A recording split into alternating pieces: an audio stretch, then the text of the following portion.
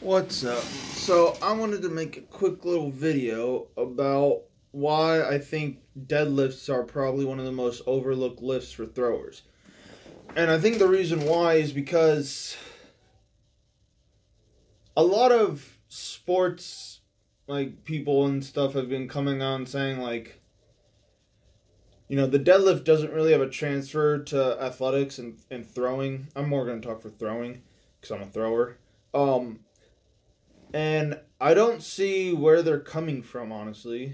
I've researched this myself. And all I see are benefits. Alright?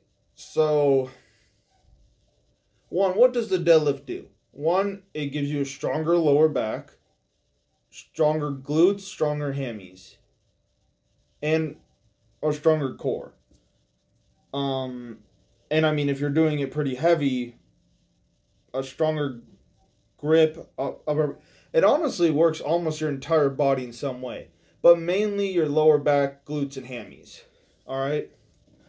So, where in that is that not a transfer to athletics? Because the way I see it, especially for throwers, every thrower uses their low back, their glutes, and their hammies. Alright? And it makes you more, and having stronger of that will cause you, theoretically, and from what I've seen, to have a stronger squat. Because guess what? Your squat, you use your lower back, you use your back, your glutes, and your hammies. Alright? So, and your hips. So the deadlift, in my opinion, is a very good exercise. Now, what I think a lot of these coaches are coming from, I'm not naming any names, is because if you lift too heavy and you start arching back and stuff, and then you lift a little too slow because everyone just wants to deadlift heavy, then I can get where they're coming from. Because the whole point for throwing, for lifting, you want to lift as heavy as possible, as fast as possible. So you don't want to really lift to failure very much. Alright, if you see a lot of elite throwers, a lot of them don't really have 1 rep maxes. Like, a lot of them have 3 rep maxes. But a lot of them usually don't actually go even close to their max.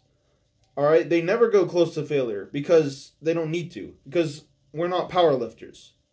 Alright, the whole point is to move weight fast. Because when we're throwing, we are throwing either a shot put, discus, javelin, or hammer, which is a weight, as fast and as powerfully as possible.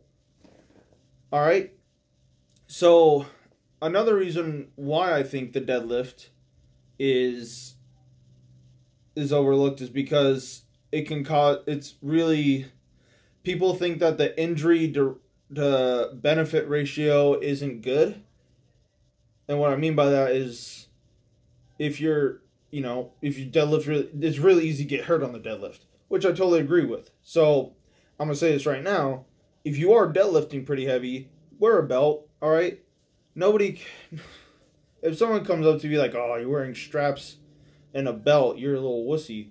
First of all, if you don't have back it will cause you not to have back problems. And 2, you're not a powerlifter. This is not your sport, alright? Use straps on stuff like that, alright? Nobody's gonna be like, oh, it doesn't count. And if they do, then they're dumb, alright? Because you're not an Olympic weightlifter, alright? Okay, it's not your sport. Nobody, if anybody knows anything about sports, they don't care. In fact, using straps will probably be better for you. Using straps and belt, because you'll be able to move even faster and you won't have to worry about your grip.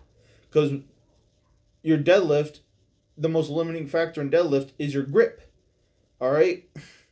So, wearing straps and a belt will make you lift faster, which will make you throw further. Because you'll be doing heavier weight faster. You know? It makes sense. Alright? So, speaking on the injury part, yeah, I don't think you should go insanely heavy. I think you should program a deadlift just as you would a squat.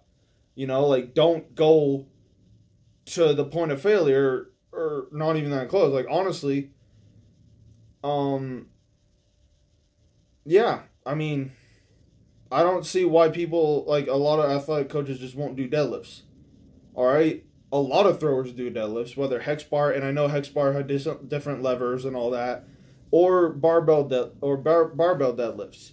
All right, so a lot of them do that. Daniel Stahl, probably one of the best discus throwers of all time, is known for doing deadlifts. All right, but when you notice, if you ever see him do deadlifts, yes, I know it's like 300 or 400 plus kilos because, he's Daniel Stahl.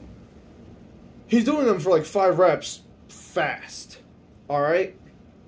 And he never looks like he's going to fail at any point. All right? And that's how you should deadlift. You shouldn't deadlift like you're a strong man. All right? Like if you're shaking at the legs and like doing all that, then there's no point in doing that for sports. All right? So, I think deadlifts are a really good exercise, especially for throwing, because they strengthen your hips and the hinge, and especially for hammer throw. Well, for all the throwing events, you need a strong back, all right, and you need a strong core, and you need strong glutes, and you need strong hammies. So why just purposely just throw out a lift, just because you don't see the benefit in it, even though it's known throughout history that the deadlift is a really good exercise for building that stuff. Another reason why you should do the deadlift is also because if you just squat all the time, one, it's boring. Two, that just puts a bunch of pressure on your upper back and your spine and really causes a bunch of central nervous system fatigue. So I'm not saying don't squat. I mean, that's probably the most important lift for a thrower is the back squat, discounting the Olympic lifts. But adding the deadlift, makes variety in your programming, in your lifting programming. Two, people just like deadlifting. I've rarely ran into someone that doesn't like deadlifting. And it just like gives you a mental break from squatting all the time. Every lifting block. So, you always want variety in your training, because if you just do the same thing for years and years and years and years, one, your body's just going to get used to it, and you will stop making progress. You stop making plateau. You start having a training plateau. And two, it'll just be mentally fatiguing, because you'll just go to the gym and be like, oh, I guess I'm just going to do the same thing for the 10th year in a row. And that's exhausting. So, yeah. That's basically my thoughts on the deadlift. If you use it right, it will increase your athletic performance. And I don't get why people say it won't. Look, I do get it, but I just don't agree with it. As long as you're not an idiot about it and try and deadlift 800 pounds for 1 rep every single day, or just some stupid stuff like that.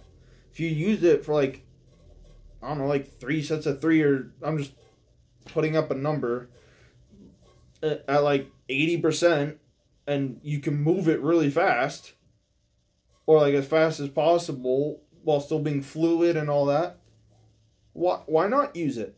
If you're in the 80% range, it's very unlikely that you're going to get injured if you know what you're doing, if you have okay technique. Okay? So as long as you're not bending at the back, and as long, I don't know. I just don't get a lot of these guys saying that the deadlift doesn't really transfer to athleticism. You could say that about a whole bunch of lifts. But guess what? You kind of still need to do them. Because they are important, and they do. Just because something does not transfer specifically to the sport you're doing does not mean you should just not do it. All right? All right? Because, like pulling exercises. Think about it. Pulling exercises. If you're doing like a dumbbell row and throwing, when do you pull back your arms? You really don't. All right? You're always extending your arm in the throw. All right, so why would you do pulling exercises? Well, as any competent lifting coach would know, if you do a pushing exercise, somewhere in your workout, you need to have a pulling exercise. Because if you only train this, if you only train the concentric and you never train the eccentric or the opposite load, I know that that's not really a definition. I don't know why I said concentric and eccentric there. That doesn't make any sense. My apologies there. But if you only train the pushing and you don't train the pulling, the pulling muscles really actually are the things that make you stronger in the pushing. All right? So, and 2, you're going to be more likely to get injured. And 3, your body won't be used to absorbing force. All right? Because if you only train this, you're going to have to slow down eventually. And if you don't have the muscles to let you slow down safely, then you're going to probably get injured really quick. All right? And you'll see a lot of stories about like people who only bench and like they hit like a plateau, and then they start doing like rows and they start doing like pulling exercises, and their bench like tremendously increases. All right? And I'm sure, as we know, having a pretty big bench, especially for a shot putter and discus thrower, is pretty important. All right? So I just wanted to get that off my chest. All right, so I hope you guys learned something. Let me know if you agree or disagree in the comments, or just comment whatever. I don't really care. But yeah, have a good day. Hope you guys learned something.